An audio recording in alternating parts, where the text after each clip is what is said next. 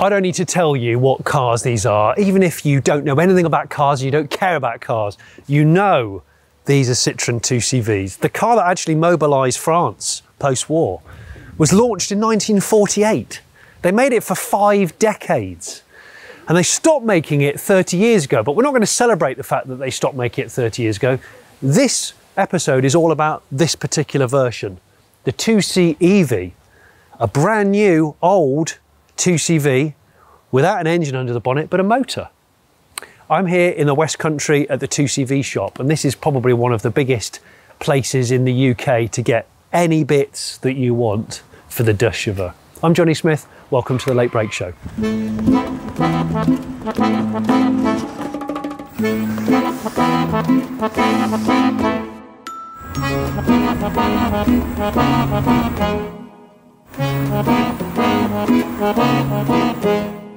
So we're on a trading estate in Wiltshire.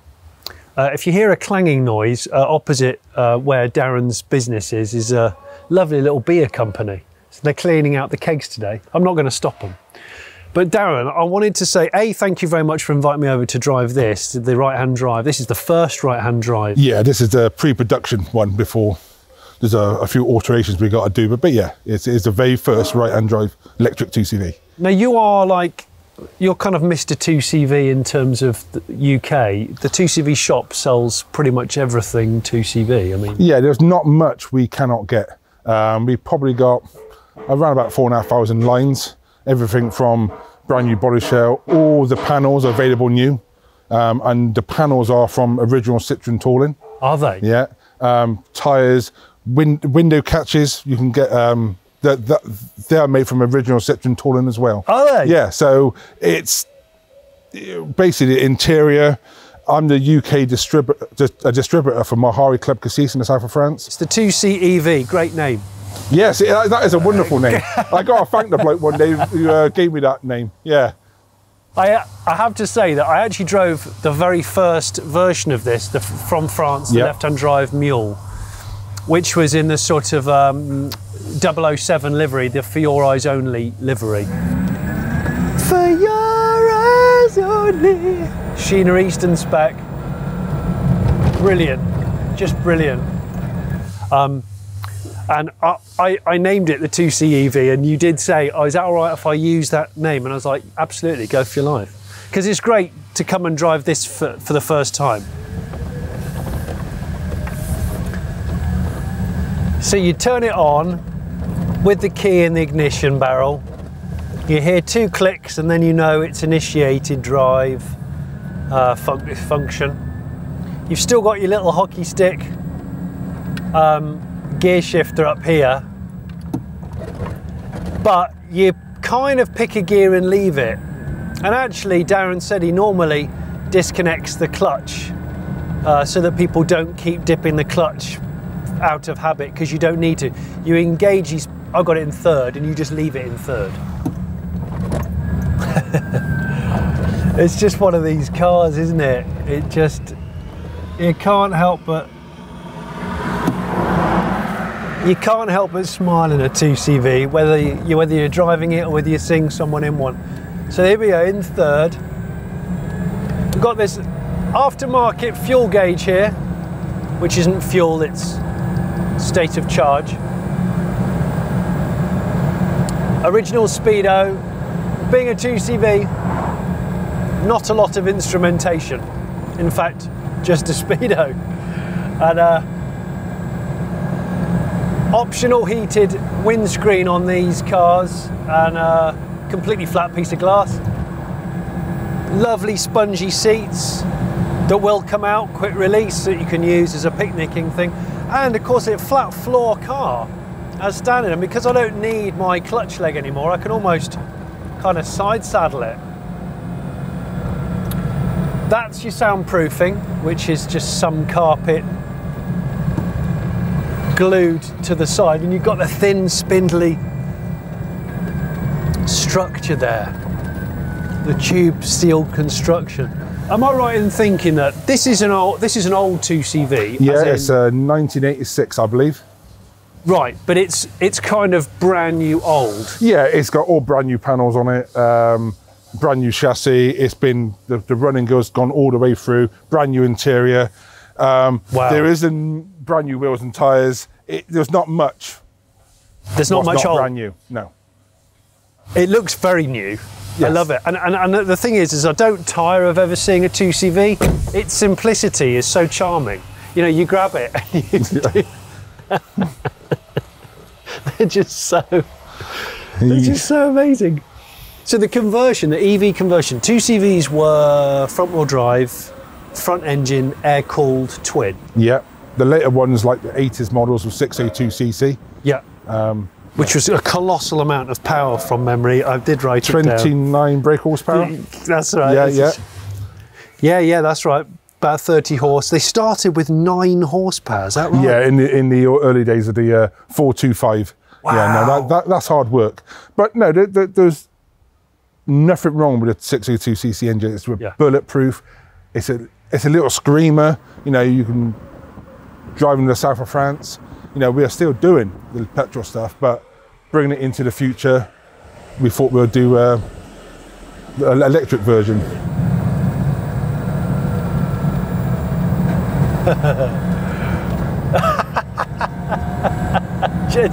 It almost tries to tip you out of the car. It's like a game of Buckaroo. I've never owned a 2CV. I've had numerous friends who have had them and got them. There is something so special about it. I don't think there's any coincidence that bare bones utilitarian cars that were kind of built to mobilise the masses have become so loved and so iconic and so cheerful. Fiat 500, this, the Beetle, the Volkswagen Type 2 van, Mini, all of those kinds of cars that were not expensive to buy. You could order them in jolly colours. There was not a lot to them, easy to repair. It's no wonder that people are starting to spend real money on those cars now, because they're so, like I said, they're so characterful. They're more like a pet than a car. This principle of converting a classic to electric, it's been done a lot with other iconic cars at the moment. Yes, yeah. You know, Fiat 500, Beetle, that kind of thing. We're seeing it more and more. What you're saying is it's giving the customer the option. You still cater for the piston car. Yeah, we certainly absolutely do. That's the main part of our business. Yeah. But, you know, if you live in London or you want an electric car, because a classic petrol car is a lot more maintenance than an electric car. Yeah. And some people just want to get in, turn the key and go. Yeah. Not have to have it, worry about getting it started, after keeping it in the garage all winter, bring it out for the summer, oh, battery's flat. You know. Well, of course, it's lack of use that these things suffer from. So this almost encourages you to use it more. But of course, it comes at a cost. Yes, it's not going to appeal to everybody. No, that's what we say. Don't. But I can totally see this, someone who's got enough cash to have this as your sort of second house car. Yeah. That sits in your second home or something like that. Or like you say, in the capital. In Paris, it would be blooming perfect. Yeah. No, because those, obviously all the regulations are coming in now in the big cities. You can drive your petrol car, but you get fined. You know, you've got to pay a lot of money for it. Yeah. So, and what we tried to do with this kit, I think we have done it. We didn't want to lose the DNA of the car, the soul of the car. Yeah. You know, it is not a performance related kit. So it is. We tried to keep it the same as the petrol version, the power, the speed. Yes, it is a little bit quicker off the mark, but it's not tyre smoking quick. It's not double the performance of the original. We did not want to do that. This is full throttle. But you know what? What's bizarre is it's only it's just under 20 kilowatts of power, 120 newton meters of torque. So it is a bit quicker than a standard 2CV flat twin, but it feels nippy. Weirdly, it does feel it feels very nippy, and of course there's no gears to rattle through. It'll just pull in fourth if you want it to. And you can look at the stats of this car, the performance stats, and you can shake your head and mutter and say it's just not good enough. But you know what? When you're doing 40 in this, it feels way, way faster than 40. The combination of the suspension, the lack of safety, I think it's pretty well judged for the era of the car and the kind of use that it's going to get. 55 miles of range WLTP, which is not going to suit everybody, and I'm certainly not going to sit here on camera and say that that will suit everyone, because the reality is an EV 2CV, a 2C EV won't suit everybody. I quite happily own a piston 2CV. They're not exactly thirsty, they were designed as a sort of 80 to the gallon car. But just like Fiat 500's being converted, and Beetles and bubble cars and all those things, people are willing to spend proper money on them to suit their lifestyle and where they might maybe live. And if you live in an area where they're outlawing piston cars from city spaces and that kind of thing, that's where this starts to make sense. This is almost future-proofing the peasant icon. So this is the business end. This is the electric motor, and I can see that you've still got, because that's the linkage, isn't it? That's the gearbox. Yeah, that's the original 2CV gearbox with the disc brakes on the front. Oh yeah, inboard discs. Yeah, they're good. So innovative at the time. The electric motors brought it to the gearbox. There is a clutch in there. There is. But you don't use a pull away in third gear or fourth. There's no need to change gear on the move. Yeah.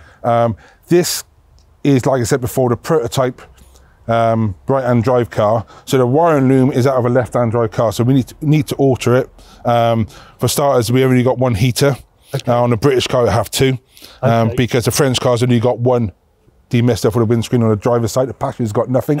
But you know, this is a posh model, so it's got two. We got to put it as a heater. I love the level of luxury in 2CV world is just, yeah. Okay, so this, like you say, this is a bit of a prototype, this particular version. Yep. But I can see the EV parts, obviously orange high voltage cables. There's the motor, so air cooled. Yeah, it's certainly air cooled. DC motor. Yeah. Yeah. What sort of kilowatt output? It's about 15. It's 15 kilowatt output on that. We have mapped it so it doesn't give full torque off the go, because it tends to turn the gearbox to dust. So yeah, that's been mapped to lower the power. Yeah. In here we got the 12-volt battery. Yeah. So when you turn the ignition on, it tests the system before it opens the high voltage system. This is the charger for the battery when you plug it into the mains. Yeah. This is the control module. Yeah. All the gubbins in there. And it's just very simple. It's a lot of room, a lot of spare space. I like it. I'm always amazed. It's great. You can see the chassis, you can see that amazing independent suspension that 2CVs have. The sort of axle articulation on them as standard is ludicrous, which is why they're almost better off-road than they are on-road, really. So what's it like at 40 miles an hour, you're saying? Well, like this. Wind starts to make itself known. Down these back lanes, it feels way quicker than 40, I'm not going to lie. But the seats are so comfortable. The steering's so wibbly wobbly and enjoyable, and of course it's not a heavy car. So even when you hit the brakes hard, because this is a later 2CV, it's on disc brakes. And they bite nicely because you're only adding 30 kilos of extra weight with that battery pack at the back. This kit is also, like I said, it was developed in the south of France by Mahai Club Cassis, and this kit is homologated in France, and it will have homologation in the rest of Europe soon. What is not so important for this country, the UK, but in Europe, any classic car conversion, it's got to be homologated. Yeah. Okay. So it's gone for all the safety testing. It's not just somebody in the shed knocking it together. It's been properly tested. Yeah. I might do a 0 to, I won't do a 0 to 60 run because I don't think we've got space. Let's do a 0 to 40. It's funny because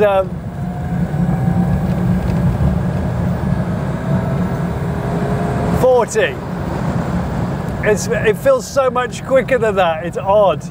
It's so odd. What I love about 2CVs, this sort of classic, is that because the aftermarket parts are so readily available, you can kind of go as wild as you want. And of course it can keep lots of the existing cars alive. And to that end, I think this isn't sacrilegious. Some people might see EV converting a car like this sacrilegious, but I think what it does is it offers it to a different type of person, a different type of classic car enthusiast, or maybe someone that would never have bought a classic if it weren't for this kind of convenience. And I'm all for that. This will do, yeah, 55 to 60 miles range, and it does have regen. So we're going to come down a hill now, and it's a steep hill, so I have got to use the brakes a bit, but when I come off, I can definitely feel the motors harvesting some of that power back into the batteries. And I love the fact that this is even lower maintenance than an already low maintenance car. I mean, 2CVs are about as simple as they get, but you EV it and there's even less things to go wrong. There's even less things to change. Nice. Yeah. Nice. The bloke who thought of that must have been bloody genius, that. Yeah, yeah. So the battery box. Now, I was on your website actually looking. So you can choose between two positions of the battery. You can in the UK, yes. Okay, so this is the normal fitment. Yeah, this is a lowered fitment. So it's down low, so you've got more room, and it lowers the weight a little bit. Or we can have the battery. So instead of being there, it's sort of level with the floor this way. But it does allow you room underneath, just for your boot space. I see. We don't supply a spare wheel because as long as people maintain their cars, you don't need them. Yeah, yeah. So you're obviously you're using up some of the boot space, but there is space around it depending on which one you go for. And I was looking at what other options there are. So basically, I can turn up to the 2CV shop with a 2CV. Yes. And you'll EV convert it. Yeah. And obviously, you could do any level of restoration if I wanted it. Yeah, you can do that. I can just phone you up and go, I don't have a 2CV down, I've never owned one, but I want one of these. Can you sort everything? Yeah, we can do a turnkey petrol or electric car. Yeah. The electric ones, they're starting from around about 29,000. Okay. Turnkey car up. Yeah. The conversion kit at the moment in time is 16,400 fitted. Fitted? Yeah. Right, okay. So you bring a 2CV to us, 10 days later, you can drive it away electric. It's quite cool, isn't it? Yeah. That is quite cool. Oh, that indicator, listen to how loud, that's a vocal indicator.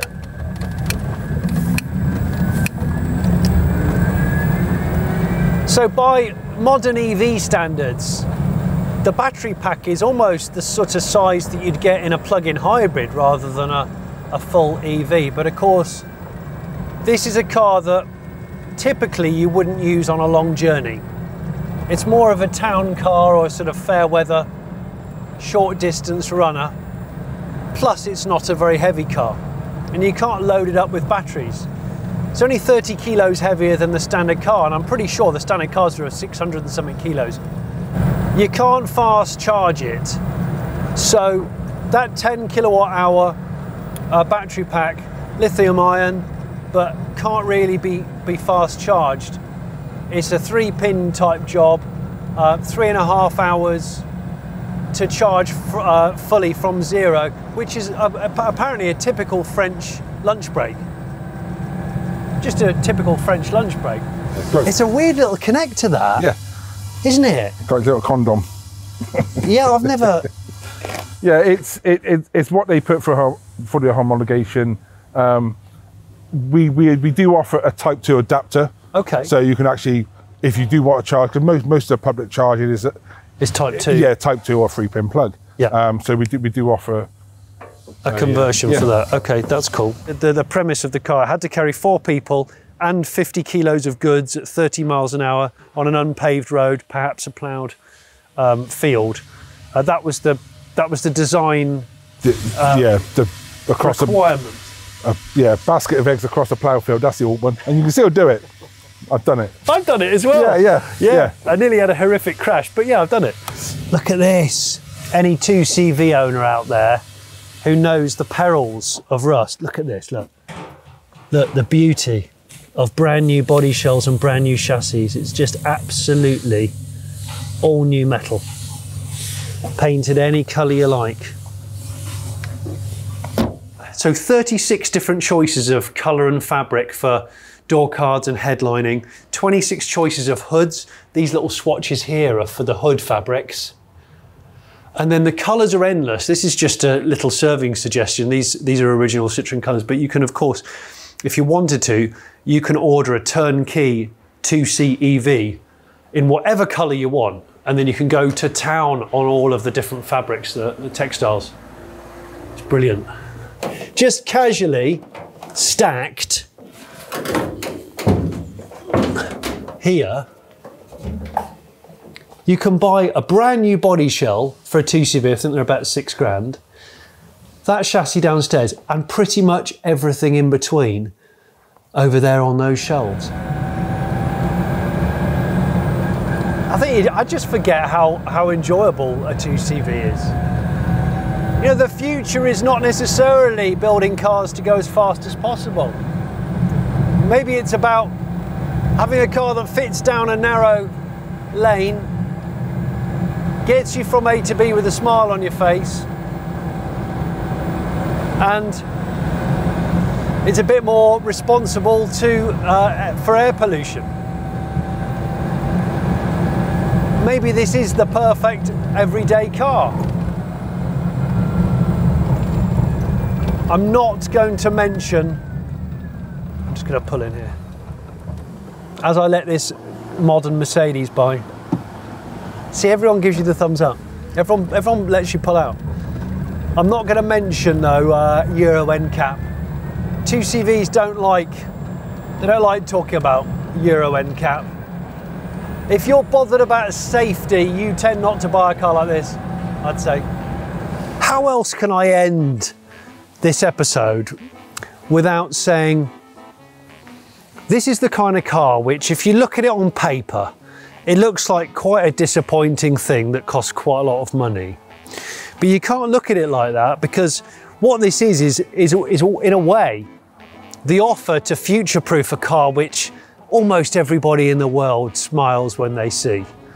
It's a fantastic car, the 2CV, in any form, piston form or EV form, but I think this conversion works for this kind of car. It's not overpowered, it's not ridiculous, it's not laden with too much technology. And actually, are you realistically going to go on a long journey in a 2CV? I would say most people probably aren't. That said, a conversion like this is never going to be for everybody. If you're going to spend 40 grand on a 2CV, you've got to be pretty committed in the first place. But what I like about what Darren's doing at the 2CV shop is he's at least doing it right, with a proper system that actually works in this environment. What I now want to do is buy that and put the EV in that one. But sadly, it's not for sale. I hope you've enjoyed this episode of the Late Break Show. I've really enjoyed driving this car. It's a reminder that sometimes cars are more like pets than actual forms of transport. You don't need to drive fast. You can just cruise around and just wobble a bit. It's just so much fun. I'm gonna just keep doing this on my own in a car park. Nothing weird about that.